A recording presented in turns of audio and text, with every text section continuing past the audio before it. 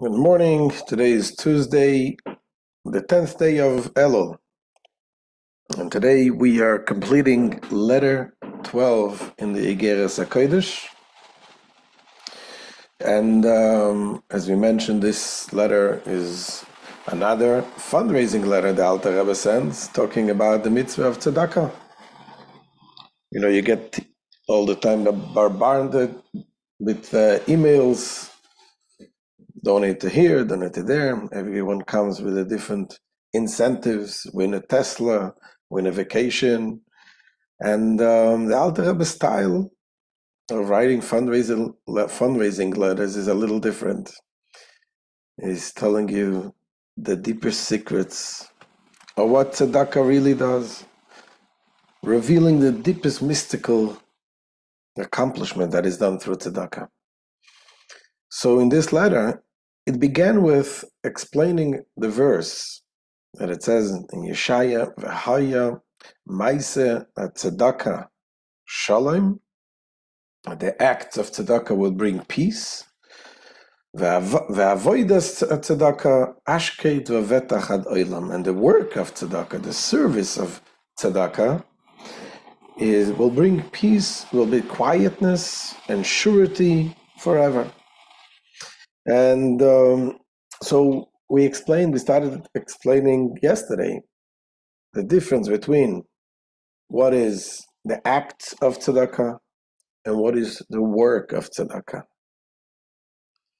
That the acts of tzedakah is doing tzedakah, giving charity, being charitable, being compassionate in a way that is part of our nature, because that's what Hashem made us. The neshama, especially the godly soul, is rooted in the chesed of Hashem, the kindness of Hashem. And therefore, the fact that we are acting charitable is great, is nice, is beautiful, but it's not really going so much out of who we are. This is really who we are. You don't have to really transform something in order to do that. Yet, says the Alter Rebbe, regardless, the reward for the acts of tzedakah is shalom, is peace. And we explained what is peace. Peace above in heaven between the angels, those angels of the right and those angels of the left, that represents the giving, and the angels that represents the gevura, the restrictions. What makes peace between the angels is the fact that something above, the roots, the source, is revealed to them. So when you act charitable, it makes peace in heaven. That means it brings a greater revelation of godliness, which in turn also makes peace down here. So in heaven, to make peace is not so difficult, because after all kind of angels and all kinds of attributes serve a common goal, to serve the purpose of Hashem. But here in this world, we have forces of good and forces of evil. How it came about, it's a whole different story, not for today. But the fact is that we need to eliminate the evil. And that too is done through the acts of tzedakah. Because when you have a greater light, an intense light that comes from above, as a result of the tzedakah that you give, this also has the effect of refining. He said this is like a refinery, refining the good from the evil. So this is true when you do the regular tzedakah. Then there is the avodas tzedakah, the work of tzedakah. The work of tzedakah is when you do tzedakah, you do charity in a way that you really have to change, to break yourself, going way beyond of what you would naturally do. And that is true in doing tzedakah. It is true in acting kind to other people in a way that, it doesn't make sense. The person is so nasty to me, but still acting good. In a way, the way you study Torah. Not just studying Torah as much as you're comfortable with, but you really put your effort and you invest. And the same thing is when you pray, you put the investment in the prayer. You change your nature, you break yourself and you refine yourself. What happens then?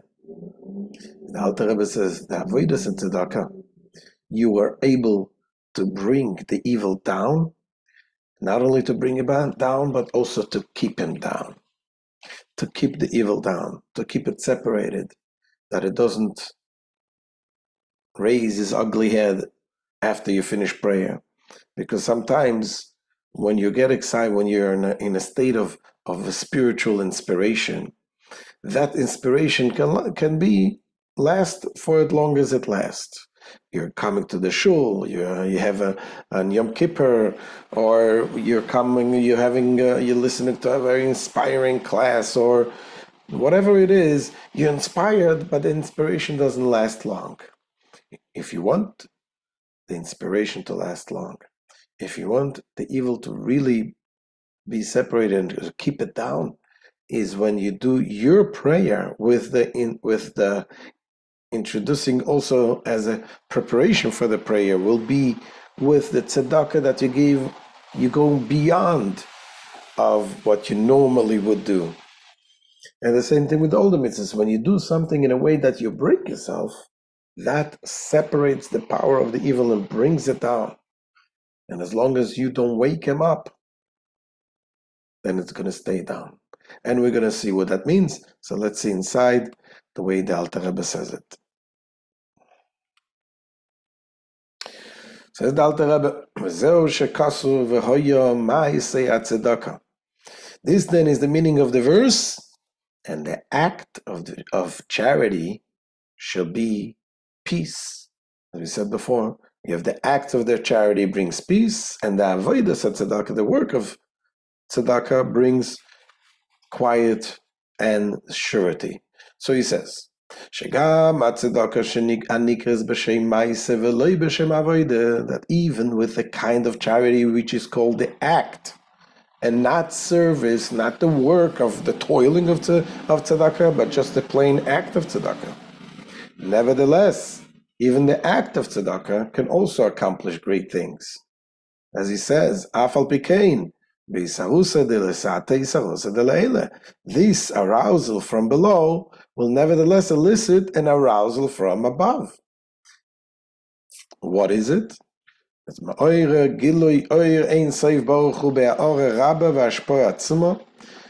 One arouses a manifestation of the infinite Ein Sof light with a great illumination and an intense diffusion.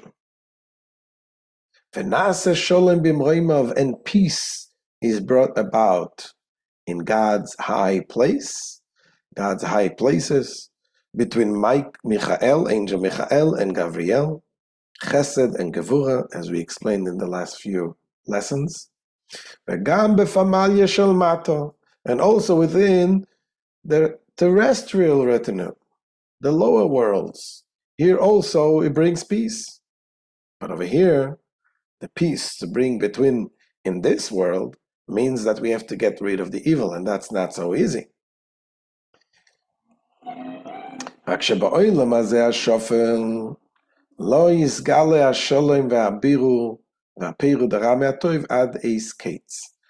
this lowly world, however, there will be no manifestation of this peace and of the refinement and separation of the evil from the good until the ultimate time when evil will cease to exist.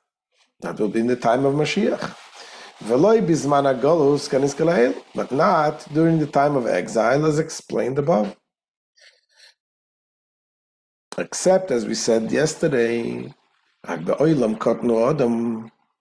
except in the microcosm, meaning in man, you can find this kind of peace temporarily, sometimes during certain special auspicious times, whether it's prayer, whether there are other types of inspiration.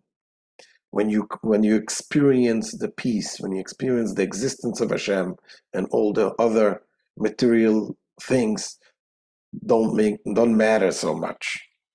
It says, "Bechol eis mitzoy zu tefillah," at every time of finding, meaning during prayer. As it is written, through tzedek, through charity, I will behold your countenance, as discussed above. However, this inspiration doesn't last long, because after davening, the evil raises its ugly head once again. That's what it says.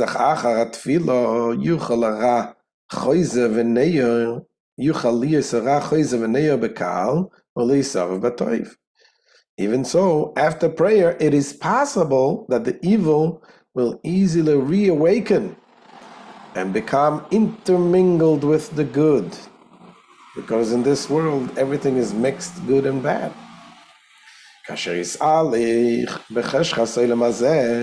As one walks about in the darkness of this world. So that is why you need a deeper, a stronger effect, and that is the work of tzedakah. When you have the work of tzedakah, that kind of tzedakah that is not easy to achieve, that you go way beyond your limitations, you break yourself. This enables to put down the other side, the evil side, the Yetzer Hara down in a more permanent way. Says the Alter Rebbe, however, as to the charity which is practiced with self-imposed toil, at the level of avodah, service, working,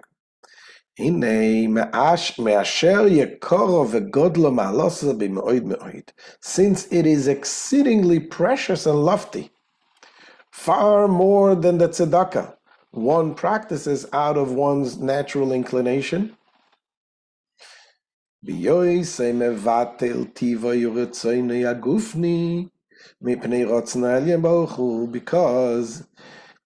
in the former case one overrules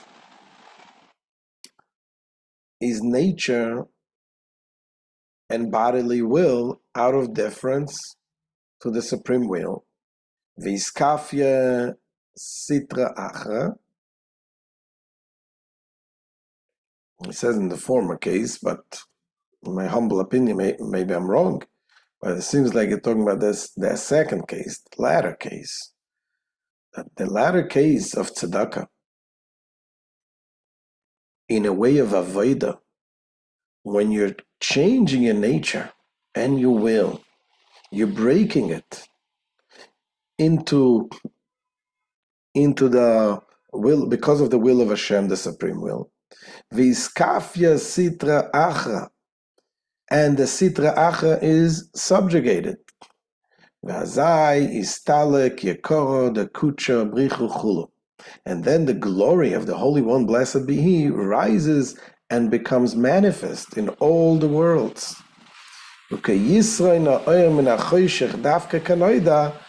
And like the superiority of light over darkness and out of the darkness as it's known. And therefore, says the Alter Rebbe, because you're subjugating to such an extent, by breaking the nature, it says,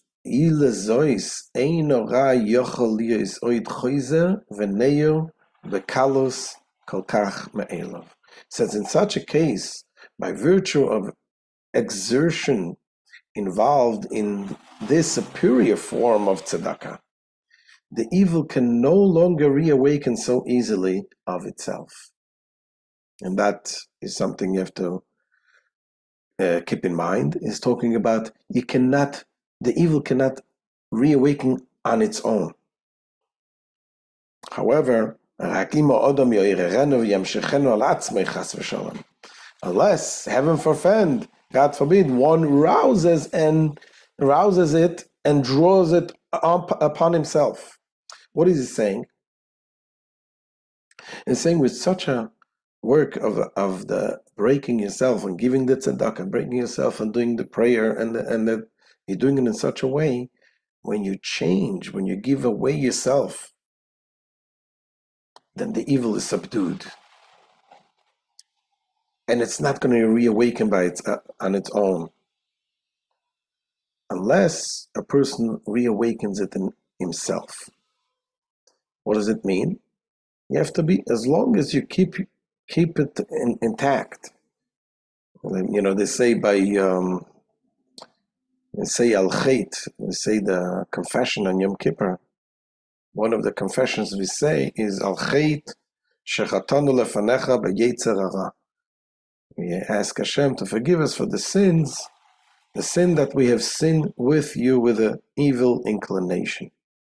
And the Rebbe speaks about this and he asks, what does it mean? B'yetzer hara, isn't all sins that we do it with our evil inclination? And the Rebbe says that there's sometimes that a person doesn't even have an active evil inclination. Wake up in the morning, your Yetzer Hara still didn't wake up, but sometimes we bring it upon ourselves. We open up our phones and we start looking at things. We start asking for things, for temptations that the Yetzer Hara himself did not intend to come to us.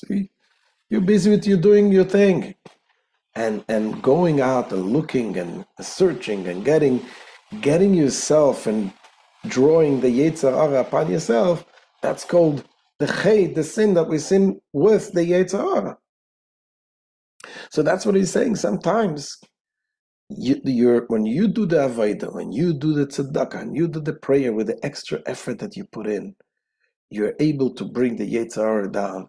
And as long as you don't wake up that sleeping monster, you're going to be able to continue to do what you need to do in the right way.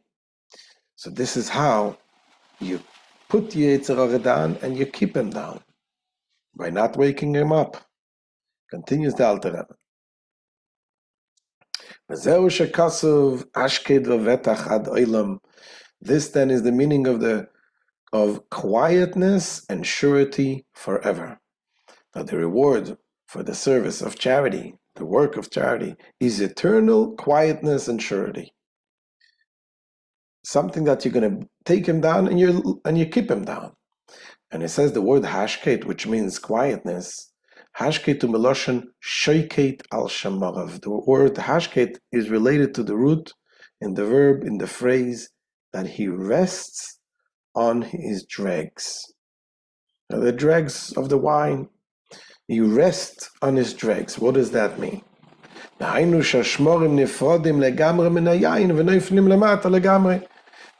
that the dregs are completely separated from the wine and sink all the way down.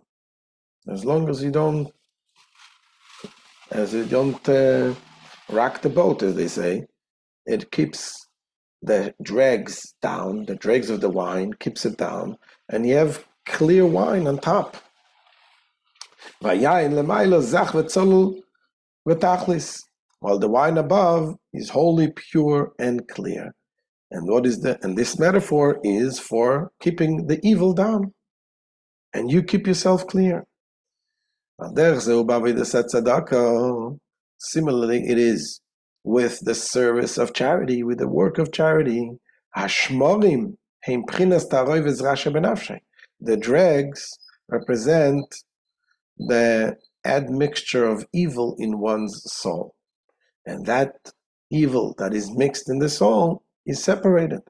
Nivra v'nifrad me'at me'at, which is gradually extricated and separated, ad shenoifel lemata lemekoyre v'sherashay, until it falls netherward, falls all the way down to its roots and source below the world. And as it says in the verse, as it is written, and you will cast all their sins into the depths of the sea. This is the verse that we also say it through by Tashlich when we go to the prayer of Tashlich. And Rosh Hashanah, we go to the water, the body of water, and we ask Hashem to cast our sins to the bottom of the sea. And So this is the end of this letter. The Rebbe gives us the way, the real good incentive of giving tzedakah by revealing the secrets of what really tzedakah does. And the casting of the sins all the way down. He once mentioned, why don't we say, sometimes it mentions that it says ruach hatuma avir min haaretz, that spirit of the impurity will be completely eliminated. Here we say tashlech b'metzulis yam kol chatezim, the sin is cast down to the bottom of the ocean. Because why don't we get rid of it altogether? And the answer is because really, ultimately, even the sins are something that ultimately can be transformed into goodness, into zdoines nasukazochius. The sins can be turned into positive. When the forces of the sin turn a person to do tshuva in such a powerful way, the sins is considered like mitzvahs. But the first step is to cast it down, to bring it down, because that's the first step. You got to separate from them. You got to have a pure heart to serve Hashem properly. Ultimately, you get to the next level to be able to transform also, that it should be a complete purification of the entire world. So this is the end of today's shir. And don't forget to say the extra chapters of Tehillim. And today we say chapter 28, 29, and 30 in Tehillim. And Ksiva v'chasima teva, good given shtiyah. We'll see you tomorrow, Bezrat Hashem.